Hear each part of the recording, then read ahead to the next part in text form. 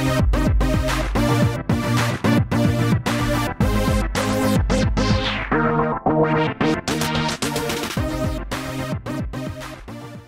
to Focus Garage. In today's episode, we're going to be covering the brand new generation Ford Explorer. What? Oh, Dora the Explorer? Dora the Explorer. Ford Explorer. So anyways, you may have already seen in automotive news some pictures of this and thinking that it's just a facelift on the current generation, and you'd be wrong. This is a brand new Ford Explorer, new chassis, new powertrain options, all new. So I'm going to let Andre jump into this and explain to you what exactly is new with the powertrain. Yeah, let's talk about the powertrain. Start with the base model, what the base model would get, and then we'll move on with the other options. So the base model gets a 2.3 liter EcoBoost engine that's 4-cylinder. You're going to be like, well, that's what the same base model on the other Explorer. Wrong. You'd be wrong. Yeah, exactly. Because the other one was a front-wheel drive version of that engine, and this is going to be the rear-wheel drive version. So that's new on this chassis as well. And this engine is going to be more closer to the Ford Ranger and Ford Mustang engine than the Ford Explorer or the Focus RS or the Lincoln MKC. Whoa, wait a second. The Mustang, the Ranger, aren't those rear-wheel drive? Yeah, I just said it. I know. So this is rear-wheel drive? Yeah, I just said it. Oh, man, you're so like for those of you that are following along there at home, that's right. Ford is making this switch from that previous terrible front-wheel drive Explorer back to its roots to a new rear-wheel drive configuration. OG is back, baby. And the benefit of that is the towing. Towing. Tell yeah. us. So the first the older generation, previous generation towed 3,000 pounds. 300 pounds. 300 pounds. 3,000 pounds with this engine. The new generation gets a 20 horsepower bump and 2,300 pounds bump on the towing capacity if you get the right combination. So they'll probably have a towing package with, a better hitch, some oil coolers, maybe a tranny cooler, something like that. Probably transmission cooler. Speaking of transmission. It's going to have 10-speed transmission, automatic, which everybody loves. It's the same transmission that's going to be that's in the Mustang and Camaro and F-150, and I believe it's on the Expedition too. But we might that might go be back. an 8-speed, but close enough, So this 10-speed transmission is amazing. Can take a lot of horsepower, and it's going to be amazing in this chassis. So the next engine we know is that 3.0 EcoBoost V6 engine, which is a twin-turbo V6 engine. And when this engine first came out, Ford Motor Company was using this as a Lincoln exclusive engine. Yeah. They said they're going to put this in their higher-end vehicles, more geared towards more horsepower, things like that. And lo and behold, Lincoln isn't selling so well, so Ford's like, put a lot of R&D into this engine. Let's go ahead and move this into the Explorer, so we still have things to put this in. And when we were at Auto Show, that's what I told Mike, that I was like, just give it time. Yeah, just give it time. It's going to be on the Ford lineup. I was thinking maybe like the Mustang or like the F-150. I never thought about Explorer because it was a lost cause of front-wheel drive, but Ford is back, baby. They're putting it rear-wheel drive, and then we're going to have a lot of fun with this car. So it's a 3.0 twin-turbo V6, and how much horsepower does it make in the Explorer configuration? This is going to make somewhere around 360 to 380 horsepower, which is a bump from the 3.5 liter EcoBoost engine. Smaller displacement, more power. Yep. And this engine was making 400 horsepower in the Continental spec.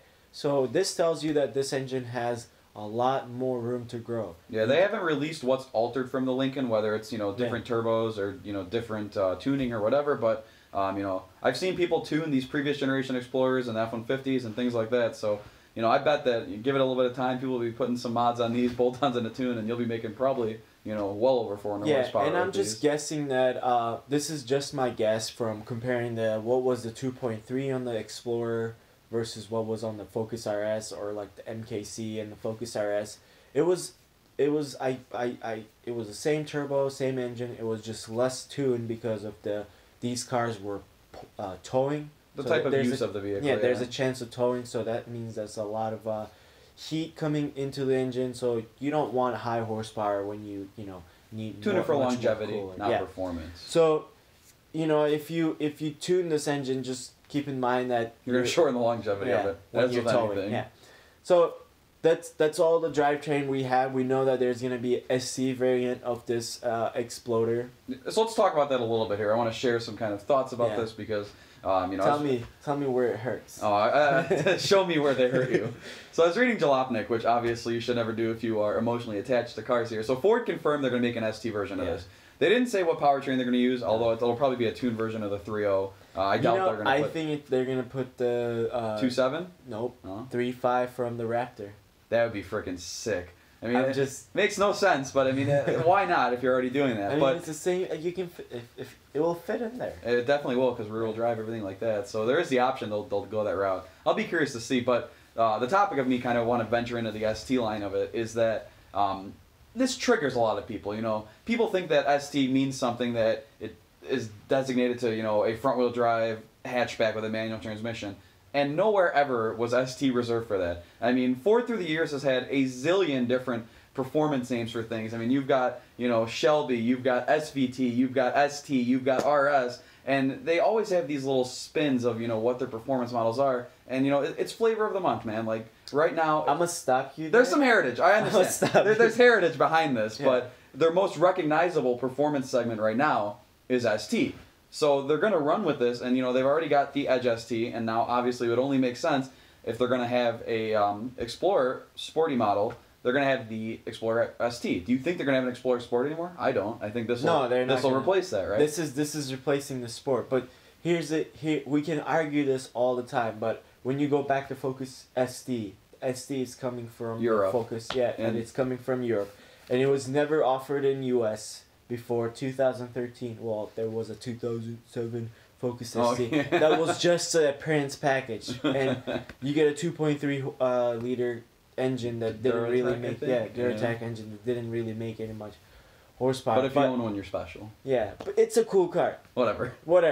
But the SVT was the American version of an ST. Of the ST, and they closed down SVT, so no longer SVT. Well, the Mustangs used to be SVT Cobras and things like that. So yeah, SVT was their American performance division. Yeah. Whereas like ST was more of their global performance division. Yeah, because that's like you're right. ST's been in Europe. There was no such a thing as ST SUVs though. Exactly. So there was never been, and this is going back to ST means a lot of people are hot hatch. That's what it means. It means it's like a rally car toned down to street. All right, I'll give you the definition. RS is a rally car. ST stands. It means something. Yeah. Sport technologies.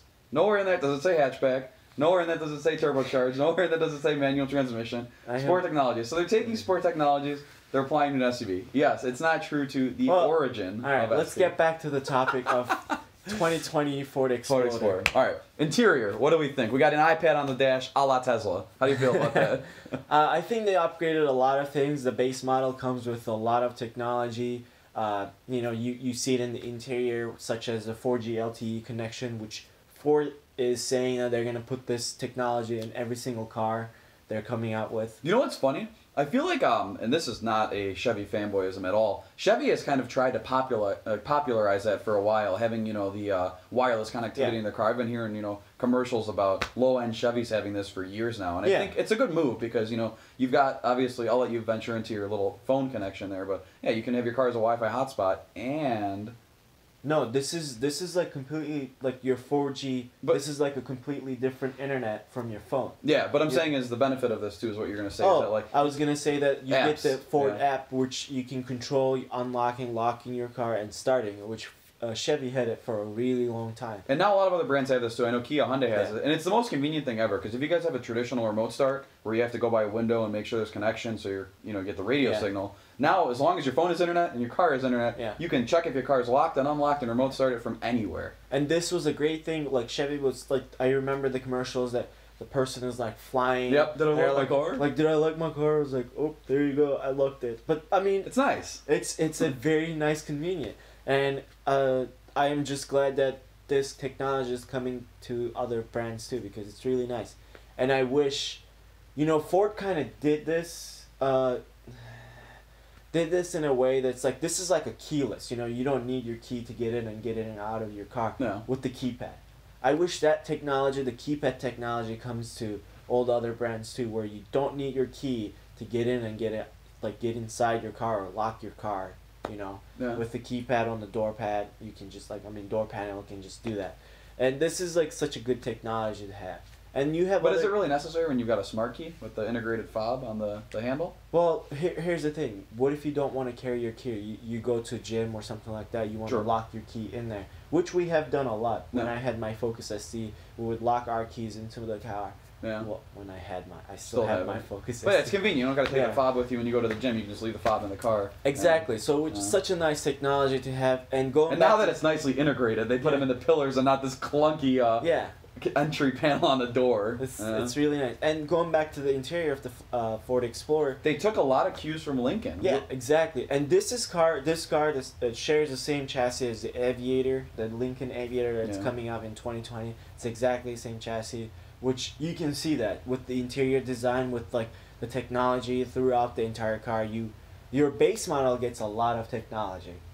Talking about technology, this is like blind spot monitor. You get rear cross traffic, collision, early collision detection, whatever.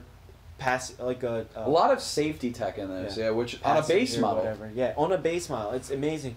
But then you're like, okay, this is probably what every other base model is gonna have, because moving forward, I mean, everything's gonna be more geared towards technology. But I do want to take a quick second here and kind of touch on that interior. I think Ford is kind of playing to their strengths, because when the Navigator came out, the new generation, it blew all of the GM stuff out of the water. I mean, people compare this to like a Suburban, Tahoe, Escalade, or whatever, and it was leagues above it. Oh wow! I mean, we got a lot of time with it at the auto show last year. Cadillac had no place in this. The Cadillac felt ancient compared to a new Navigator. So I think Ford, saw how successful that was, and they want to take a lot of that technology and upscale, trim and put it into their Explorer, because they want to make that more successful than their counterparts. And going to the rear-wheel drive platform, that makes the car like more luxury than your standard CUV. Now Explorer, it goes back to that truck kind of. Yeah, Explorer is no longer you don't see that as a CUV because it's a rear-wheel drive. It's a truck again. Yeah, truck again. So that just separates itself from the cheap part and makes it more luxury.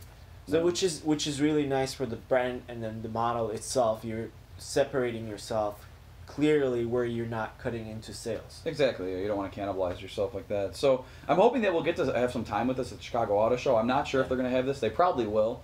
I'm assuming they would, yeah. So I'd like to get maybe some specific footage of this, because this does interest me. I do like that. It's a big change from the previous model, and I don't know if it was a sales-driven initiative that maybe the previous generation wasn't selling as well as it should have, or just through research that they learned that they should probably switch back. Last couple of years they weren't selling that well. Big SUVs weren't doing so. Everybody's buying crossovers. Well, no, not because of that, but because of where the other brands are more updated compared to the Ford Explorer, because it was old. But when it first came out, the sale was like huge, So I think they're going back to upgrading everything, to going back to separating themselves from the other competitors. And this is like a great time, because SUVs still sell a lot. Yep. So, and I think we have gas prices being low right now and everything like that. This should be an appealing buy for a lot of people. And as long as it's priced right, which, SUVs like this are going to get more expensive, but people buy them anyways, it should be a good car. So. And if they have a great tune on it from the factory, because Ford is, they make great engines. You can argue about that. They do have pretty good factory engine tuning. Yeah, the tune is not. It was their first turbo engines were not that good, because you either got power or you got fuel economy, and it was really hard to get fuel economy on a daily, regular driving, because where you have to accelerate and all that. Yeah, you always have to boost. So I'm hoping that with this new generation, they learn their lessons and they have better technology. Like with the way the head flow, the way the turbo, like twin turbo. Ford's been doing turbocharged engines for a while now, so the tech is really advanced for them. So this should be a winner. I'm just hoping their fuel economy results are respectable for a vehicle that size. No, it would be more natural result from where you're getting your driving. So like your daily day driving, you should be able to achieve those numbers. Yeah. Of the EPA results there. Yeah. Anyway, let's go back to the exterior. What do you think about the exterior? It's not a huge change, but it is enough of a change where, if you see one of these on the road compared to a previous gen, you're going to know there's a difference. I think the exterior is, obviously not striking, not shocking, anything like that, but it's right in line for a vehicle of that you know, trim and everything like that. I think it's going to still have like the LED headlights from the previous generation, LED taillights, so it's got, you know, more of that upscale design with it, and it, you know, kind of fits again in the Ford design language. It's a decent looking truck. Yeah, now you can say it's a decent looking truck. It's a truck again. Yeah, it's a truck again. So we're hoping that Ford comes out with the Explorer ST with a more aggressive suspension, and like gives it at least a try. A lot of people love the Edge ST because they actually put a lot of resource to the suspension setup and the engine power transportation. All different. Yeah. So it's completely different than the regular Edge, and the Edge Sport was not as upgraded from the regular Edge. You still had like you got a sport suspension, but it wasn't like a real sport suspension. This is a lot different. Yeah, the ST is, the chassis is stiffer and all that. So they gave true ST treatment to the Edge ST. And it's just not in what you would call a traditional ST vehicle. And we're hoping that the Ford Explorer gets the same treatment because it's a nice platform to have. It'll be cool. I mean, not gonna lie, it'd be cool to have a vehicle. I mean, it would be 450 horsepower or something like that. It would be truly competing against X5Ms and X4Ms. And now that you mention it, man, X5M, yeah, X5M or like SQ5 or something SQ5, like that. yeah. And now that you mention it, it is a possibility that they could put the Raptor engine in this. I really don't see why they wouldn't. And that would be freaking sweet in a Ford Explorer. It would be really nice. I mean, it doesn't have to get the same Raptor tune, but same turbos or whatever, but still, the potential. It would be nice. It's a solid engine. They use it in the Ford GT as well. Yeah. But you know, different turbos, different tuning. Yeah. But it would be really nice. And what do you guys think? Do you guys think that ST is gonna be all-wheel drive or rear-wheel drive? That was a big jumping point. Yeah, because a lot of people wonder, you know, for the true performance aspect of it, which is it going to be, but we'll leave it up for you guys to decide, and obviously as soon as we know, we're going to make a follow-up video on this. Exactly. It's an interesting car, truck, vehicle. Well, no longer Focus, no longer Fiesta. This is what we got to look at. U.S. market, so we have to like look at the SUVs now. No. But I mean, there are other car companies that are still providing hot hatches and whatnot. Toyota is in the game too, so it's an interesting. There's stuff out there. Interesting couple of years waiting for us. But yeah, I think we're going to wrap it up here. We've definitely rambled on quite a bit about this vehicle. So if you do have anything that you want to mention on that we didn't talk about, go ahead and drop it in the comments down below. And let us know your thoughts on the Ford Explorer and the new Explorer ST that's going to be coming. What do you think? Yeah. Thanks for watching. You guys can always reach us on Facebook Garage. At Focus Garage. And also Instagram too. We're pretty good at responding back any questions. Yeah. We get a lot of questions, a lot of suggestions. We thank you for contacting us and making it look like you guys are interested. We'll continue pumping out videos for you guys. So kudos to all. Thanks for watching. Catch you in the next video.